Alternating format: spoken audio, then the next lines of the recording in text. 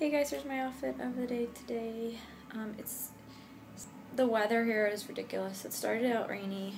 It's supposed to get a little sunny, but then rainy again. But the shoes that I have on are totally not rain shoes, but I don't care because sometimes the shoes are more important than the weather.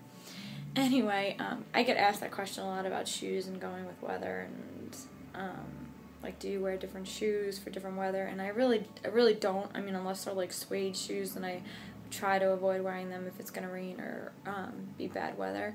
But other than that, I really don't. I don't really focus my shoes around the weather.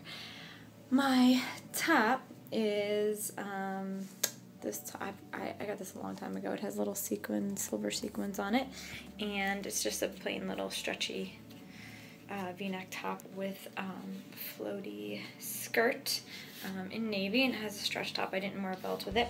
I paired it with my Jimmy Choo open heels.